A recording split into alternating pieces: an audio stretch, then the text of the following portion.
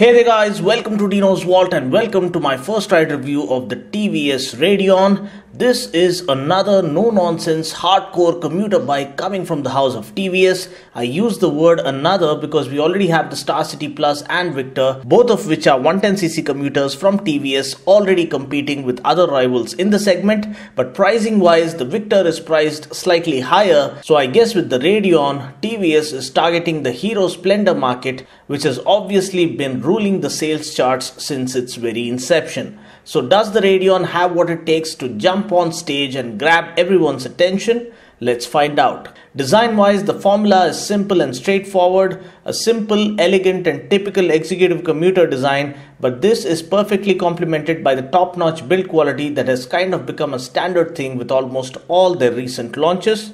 I love the way the black color looks. I personally feel this one looks best among all the colors offered. For a glimpse of other color variants, you can watch my launch event video and you'll find the link in the description portion below. Talking about the design, first of all, the bike gets an impact resistant design to withstand heavy duty usage. The bike gets a full metal body that is strong and durable. Up front we get a good looking headlamp. I particularly like the chrome surround given to the headlamp and also the LED position light that comes on as soon as you turn on the ignition. Trust me guys, for the segment that this bike finds itself in, it is indeed beautifully made. I also like the ribbed thigh pads given on the tank that add a retro feel to the bike. The tank is neatly laid out. The body graphics look striking and fresh. The side and rear panels fall perfectly into place. The tail lamp completes a very sensible, simplistic yet soothing design that looks proportionate and well put together and looks appealing from any angle that you choose to look at it from. Other elegant touches include the brown colored seat, which further enhances the retro look of the bike. The full chrome heat shield for the exhaust adds a touch of class and makes the bike look more premium than its other counterparts in the same segment. Talking about the instrument panel, we have the retro classic theme running here as well with a twin dial full analog layout. We get a speedometer, odometer and a fuel gauge. The switchgear is of good quality. Again, it has to be the best in segment. Now I don't know if you all remember, but this is the same unit that we used to get with the Phoenix 125. We even get a high beam flasher, which is great, but we don't get an engine kill switch. The bike also gets larger 18-inch wheels at both ends to offer better stability, and we get block pattern tires such that the bike can handle different road conditions that one might encounter in rural areas. Another good thing is that the tires are tubeless. Now TVS also claimed that the bike gets highest ground clearance of 180 mm when compared to 159 mm of the Splendor Plus, and also longest wheelbase of 1265 mm compared to 1230 mm of the Splendor Plus. The long wheelbase results in offering better high-speed stability, while the higher ground clearance helps the bike tackle different terrains in rural areas.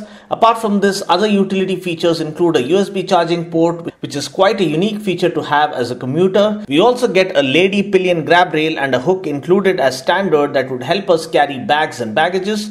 We then get a carrier rack at the back to load the bike to its capacity. So in all ways, the Radeon comes well equipped for smart as well as heavy duty usage. Then we also get an all-gear self-start feature which adds on to the convenience. Now there are some bikes which refuse to start unless you shift to neutral, but with the Radeon, even if you're in the first or second gear, you can start the bike and make a move on. Talking about the engine specs, powering the Radeon is a 109.7cc Duralife engine that puts out 8.4 PS of max power at 7000 rpm and 8.7 Newton meters of max torque at 5000 rpm. We get a 4-speed gearbox. So you can notice that the Radeon puts out just a wee bit of more power than the Splendor at 8.4 PS compared to 8.36 PS of the Splendor, and it puts out more torque as well at 8.7 Newton meters compared to 8.05 Newton meters of the Splendor. Now taking the bike out for a ride, the bike offers a nice and pliant ride quality, good stability, great refinement and amazing comfort.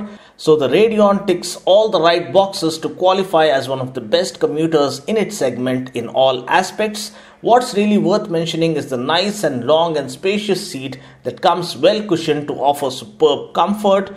The shocks are ideally damped to offer good ride quality across various types of terrains. The engine is nice and refined. The power delivery is nice and linear. Gear shifts happen effortlessly thanks to the heel and toe shifter. Overall, the kind of ride feel that the Radeon offers is definitely ahead of its class. Talking about the brakes, we get drum brakes at both ends, but we have TVS's patented SBT or sync brake technology being offered in this bike. Now this works just like Honda's combi brake system, which means even if you apply only the rear brake, the system engages the front brake automatically such that the bike doesn't skid and it comes to a standstill in a more controlled manner. You can see here that I'm testing out this feature by applying only the rear brake, and the system works flawlessly by distributing the brake force evenly to both the wheels and brings the bike to a standstill in a controlled manner. For a bike in this segment, SBT or sync brake technology is a very good feature to have on board, and the overall braking performance is also more than satisfactory. Further enhancing the safety on board is a side stand indicator with a beeper, which can end up being a life-saving feature. We also get unbreakable turn indicators, which is good to have on board, especially when you're commuting daily in horrible city traffic. Plus, the bike also gets Dura-Grip tires, which TVS claim offers enhanced road grip and interestingly also improves fuel efficiency. Now talking about fuel efficiency, the mileage claim is 69.3 kmpl and I'm sure the bike will offer at least 65 kmpl in real world conditions. Price at showroom Delhi is 48,400, which makes the Radeon significantly cheaper than the Splendor Plus. To know the exact on-road price here in Hyderabad, you can call the number appearing on the screen currently. Well, that's pretty much it for now. I just hope you found this video useful. Until next time, this is Dino saying ciao. Take care, God bless and ride safe.